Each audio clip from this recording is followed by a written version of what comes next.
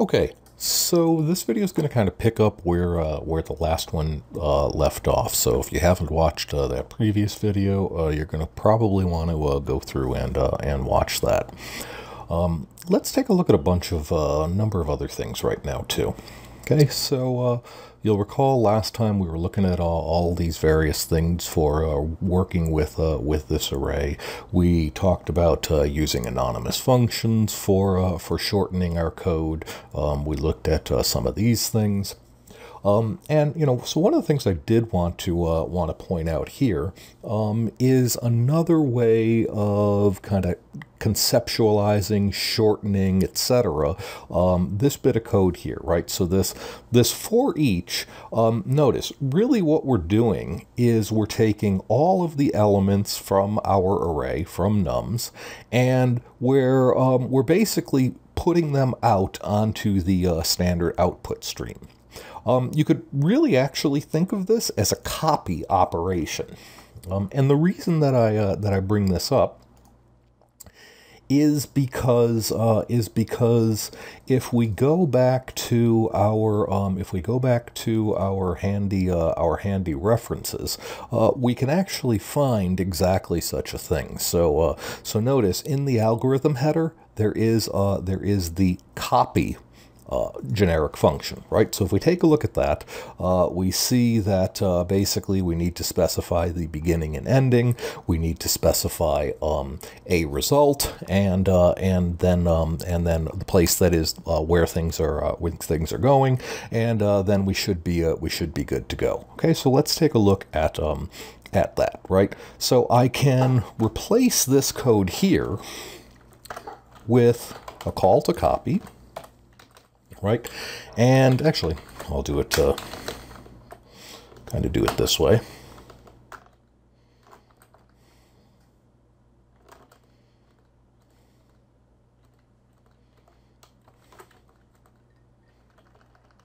I think I might have messed it up.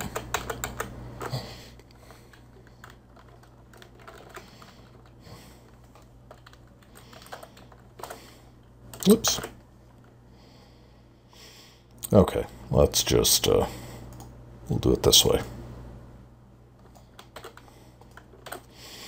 All right, so instead of for each, we're going to do a copy. Our input range is going to be the same. That is, we're going to copy all of the numbers. The difference is we are going to specify, we need to specify where we want to copy this to, okay? So for that, I'm going to use an OStream iterator. And I'll specify that that it takes a string. So I'm actually going to need another header here. Include iterator. There we are.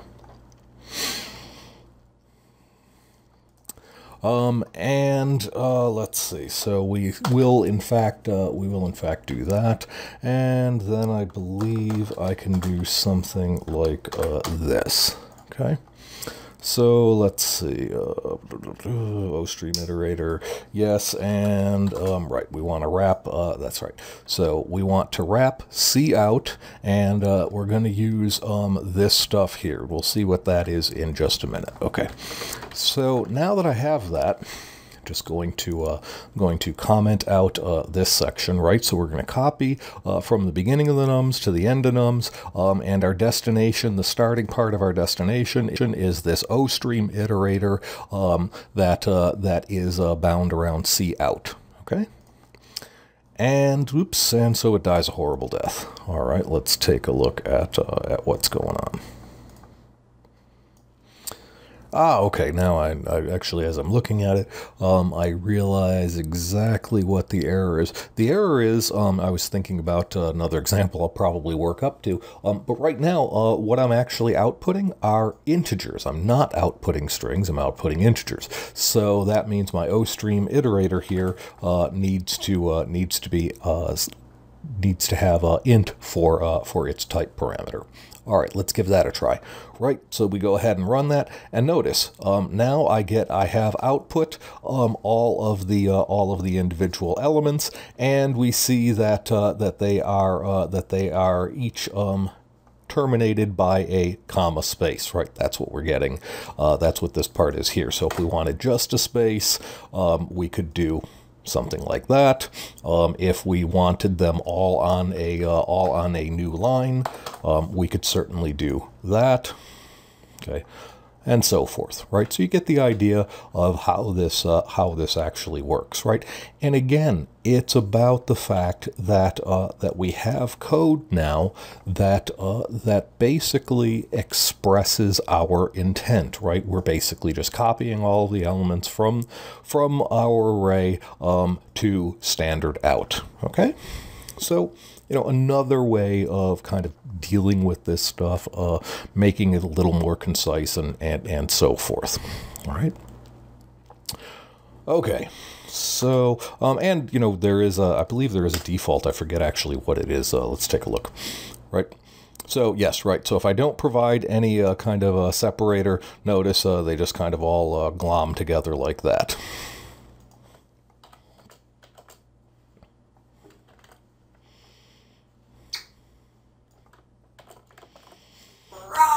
Okay, so there it is. It gives us our spaces and so forth.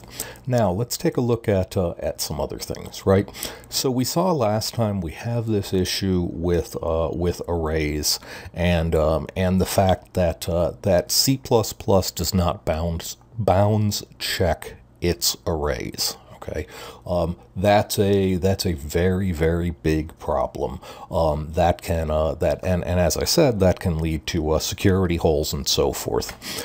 Additionally, of course, we have the nastiness that that arrays are fixed size. So if we want to expand and contract and so forth, then we kind of have to resort to other tricks and so forth. Okay, so let's talk about a bunch of these things. Let's talk also about let's just start with some of the general deficiencies of arrays. For instance, suppose that I wanted to have another, or let's call it others, and so I'll have another array here, and let me make it the same size. So 1, 2, 3, 4, 5. Right. So we have 5 elements there, and then let's say that I want to make a copy of these original numbers, right? So I could say something like set others equal to nums, right? So I do that, and you'll notice you're not allowed to actually do such a thing. You can't do assignment of one array into another. Okay, that's just not going to be allowed. Now, I could try to kludge around this by doing some weird things like something like that. And, so we can take a look. We'll see. Yeah, notice that actually compiles. But now what I really have is I have others, which is really just another name for nums. So if I happen to change the value in others, it's also going to change the value in nums. Again, may not be really what we want. Okay, so got some issues with that. All right, well, let me gotta just comment this out. All right, so how can we get around this, right?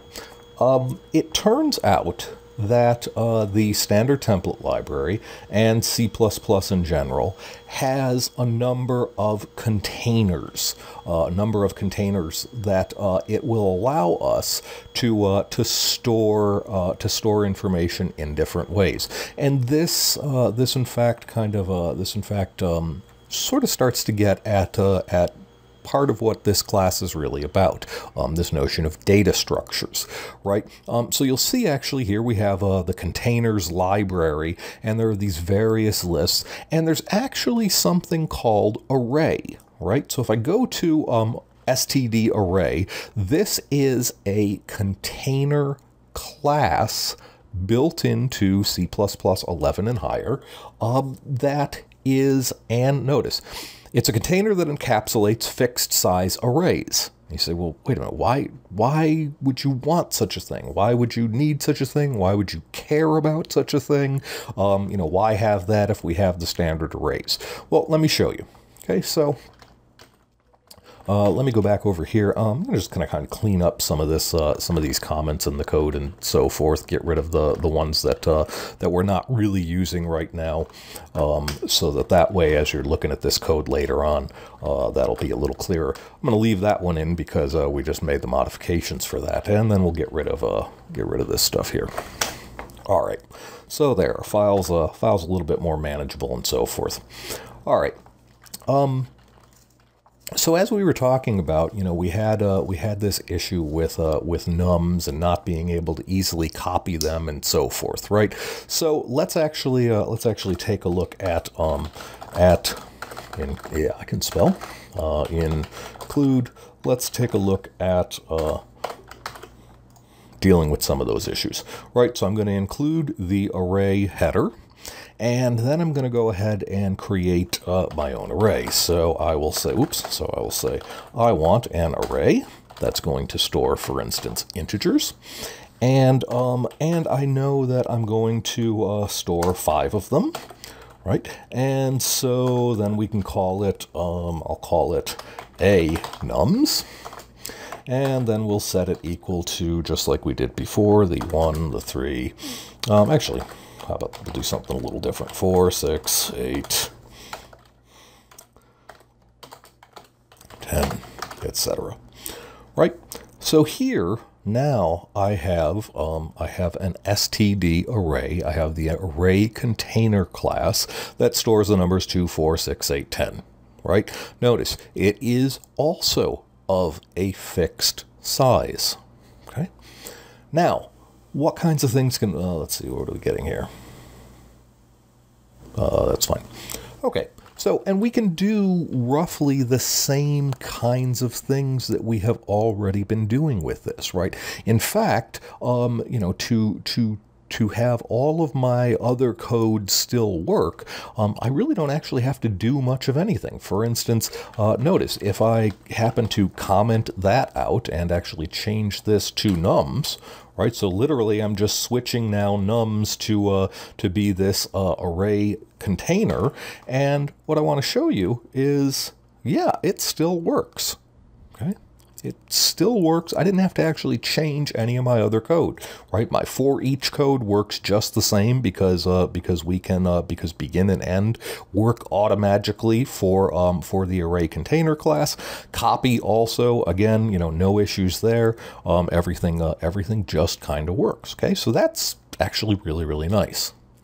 But what else does it give us?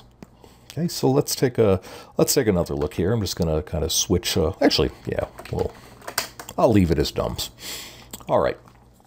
I don't really need before in there anymore, and I don't really need after. So again, I'm going to get rid of those just to kind of make life a little easier.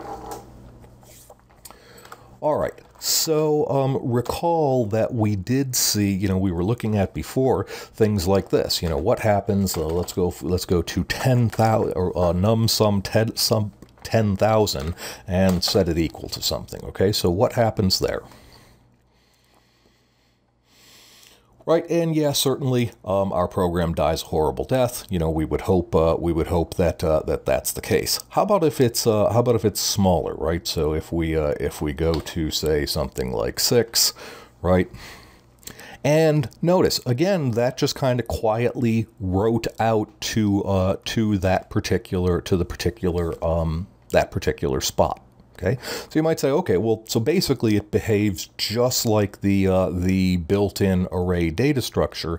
So why do we care? Well, we care because, in fact, while the square bracket, the array indexing operator, has been overloaded for this to work the same as the original one, there is, in fact, another version. So we can call the @member function on nums. And that one works very similarly to the way that the array indexing operator works, except for that. Notice, essentially what's happening is now we have an array that can check to make sure that we are not going outside the bounds, right? This array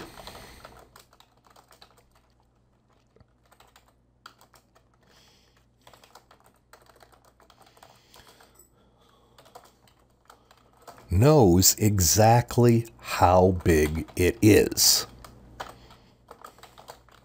And we can always access that by calling the size member function, right? So again, let me just comment out that code because we already know that that's going to generate an error, right? Nums has size of 5. Okay, I can't do something like that with a built-in C++ array because built-in C++ arrays don't know how many elements they have. Okay, so this array carries around with it the information about exactly how many elements it can store. Okay, so that means that then we can have smarter operations like, for instance, the at method that will allow us to bounds check on the array, right? So for instance, suppose I try to go off of the other side, I don't know, 22, right? And again, that dies a horrible death. Why? Because the value basically that has to be 0 or higher, and can't go beyond the size of the array. Okay, so that one's good. Also, you know, another sort of quick little test your knowledge kind of thing. How about this? All right, is this going to be good? All right, ask yourself the question. So is this going to work? Is this not going to work? Let's take a look. So I'll say nums at 5 is equal to 7. So if I run it, and it dies, right? Now, you may or may not have been surprised about this, okay? Take a look. 1, 2, 3, 4, 5, right? I have 5 elements. I should be able to go and assign that last element, right? Shouldn't that be allowed? Remember, we start counting at 0. This is at index 0, this is at index 1, this is at index 2, 3, and 4, right? Index 5 is out of bounds. Okay.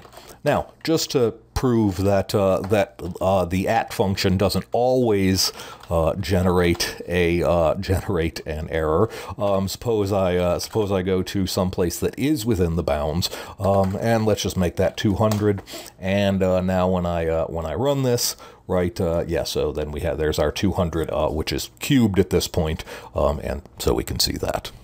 All right. I'm not sure if this actually works, and so might as well actually try it. So let me try outputting. No, yeah, it's actually already complaining. Yeah, I'm guessing it's so it does. So it looks like that is not overloaded for the output operator. All right, it's worth a shot. So notice there's what we have for the array type. Okay, now, so by using the at method or the at member function, that means that we now have bounds checked access. Okay, so that's generally a really good idea. It means we can be much more confident about our code in that it is not going to go outside the bounds of the array. Okay, and that's clearly something that we want.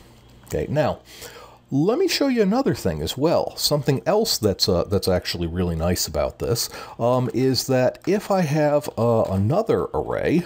So for instance, that happens to also be the same size, let's call it others, I am in fact able to do assignment on these. So I can say others is equal to nums, right? Notice that seems to compile, right? And let's verify that that's actually working, right? So we're going to use our little copy code.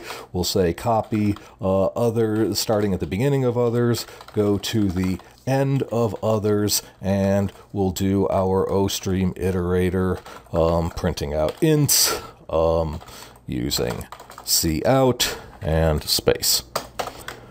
Okay. And yes, I probably need and L in there.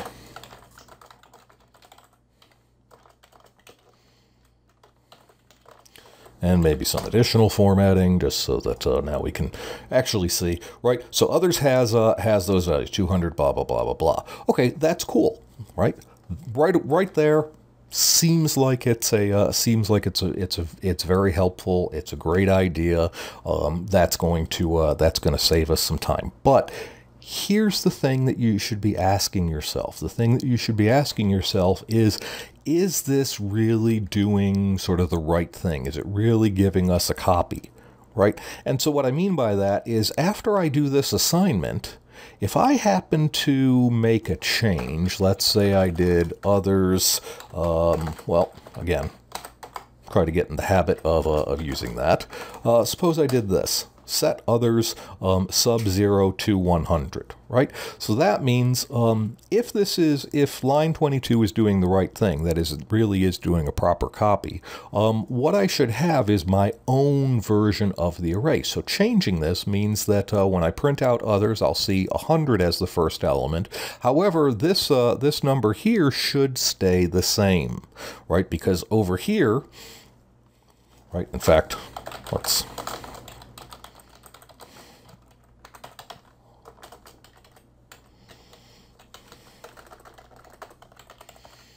The cubed nums is that, right? So let's take a look. Yeah, notice, others has 100 and then so forth. The cubed nums, notice, was not modified, right? And again, if that's a little hard to see, let me just go ahead and do this, right? So I'll say this is nums, and same thing here. There's nums. Okay, and yeah, right? So there's others, there's nums, right? So after the assignment and after changing the first element of others, notice that nums nums first value was not modified. Okay, so it really is doing a proper copy. And in fact, it's going beyond that. That is, you know, here for instance, I have an array of integers. But if I was using an array of some class type, what it would actually do in this copy operation is it would call the copy constructor of that class type. Okay, so it really would make copies, proper copies of the objects that it's storing. Okay, so that's again very, very cool, very, very helpful. Now, there is another type of a container that's closely related to array, and I'm going to talk about that. We'll talk about that actually next in our next video.